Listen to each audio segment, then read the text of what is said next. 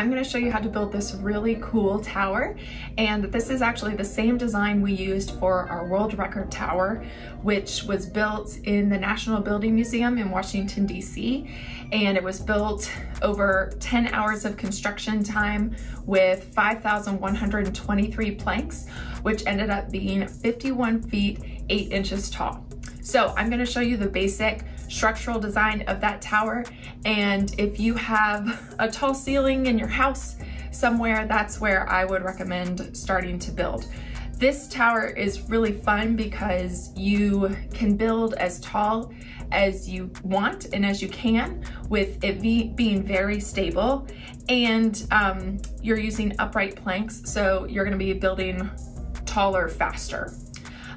If you want to use a template for the base, I have that in the description below. Otherwise, you can just build freely like I'm doing. You'll need your planks and an open space, so go ahead and grab those and let's get started. I am starting out by making the base, and I'm taking 2 planks and then 2 other planks, and I'm using those as a to help move the blocks around as one unit. So I want to line up those planks and then do the same thing, and you'll see eventually how this is going to work out by placing a plank diagonally to connect those, and you want to make sure the plank is covering the end of the planks that you would put down. So once again, I'm using those planks as a tool to help me move the 2 planks that I'm going to end up keeping.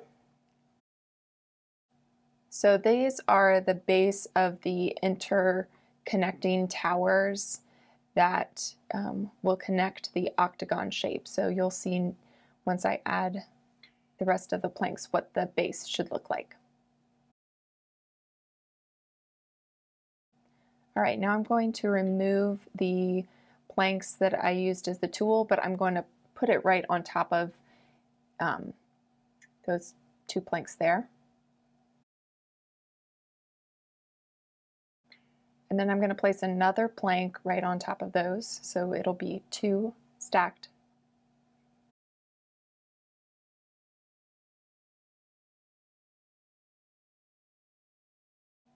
And then to finish off the interior, I'm going to place 4 planks over top. And that's our first base layer. Now I'm going to place upright planks on each of the columns. And to secure those upright planks as I go, I'm going to set a plank on top of those. And I like to kind of drop it on top. They might wobble a little bit, but if they just fall over, that's okay. You can try again. And then I like to drop those planks and into place and connect them that way. Then I'm going to not do that. I'm going to start the next column. And as you can see, I'm angling the planks. That makes the upright planks more stable. Now, adding that extra diagonal plank will connect those 2 towers and again make them more stable. So the more planks you connect with each plank, the stronger it is. I'm just going to keep going around.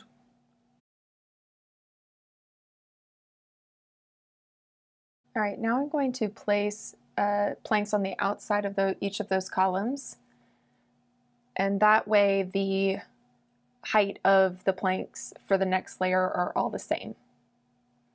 So that's the first layer. Now I'm going to do the same thing over again for the second layer, and this just repeats over and over again until you get it as tall as you want. I like to start with the column that's furthest away from me so I don't have to lean over something that I've already built.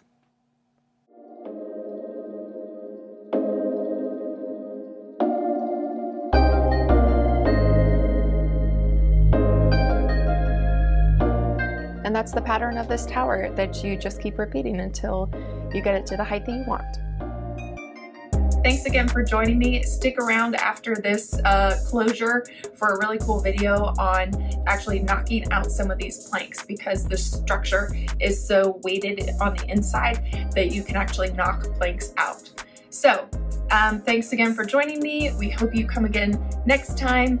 And for more ideas, you can subscribe to our channel or check out our website, KEVAplanks.com. We can't wait to see what you create. So the question would be, what do you think would happen if I pulled this block out right here? Raise your hand if you think that would be no problem. Raise your hand if you think that would be a bad idea to take that out. Okay, I will do a little experiment. So when I pulled that out, kind of carefully, there was some pressure on that. Because this is a load-bearing column. Each one of these is a load-bearing column. They're supporting it. But as soon as I pulled that out, whatever was pushing on there shifted elsewhere. And so now, these two blocks here are pinching to hold that up. So once this is here, we know this is no longer a load-bearing wall. So all of these can come out. And that doesn't matter anymore. So, but the load has just gone in. And this is part of redundant architecture. They do this in skyscrapers so that if one corner something happens to that, it's not going to fall. If something devastating happens, as we'll see, devastation will happen here. There's a number of things you could do with KEVA planks, even with smaller structures, where unless you really studied it, you would think you can't do that. It doesn't make sense, but it really does if you kind of work backwards. So it gets dicier when we go to the internal ones. Could I do this one? But you did an internal one already. Yeah. So I think, yeah. Yes, okay, we're getting brave. So, and I can feel these are fairly loose, and I can go all the way up here. What about this one? I'm starting to get to the point where I don't know what's going to happen. And I know which way the floor is sloping. Yeah. And so let's see if I can do those. We can get it down maybe to that point, and we can do these. Okay. And so this is something you, by building this tower, Dorothy did this in like an hour all by herself. You can have students, 4 students building this, and so it would take them 20 minutes, they could get this high.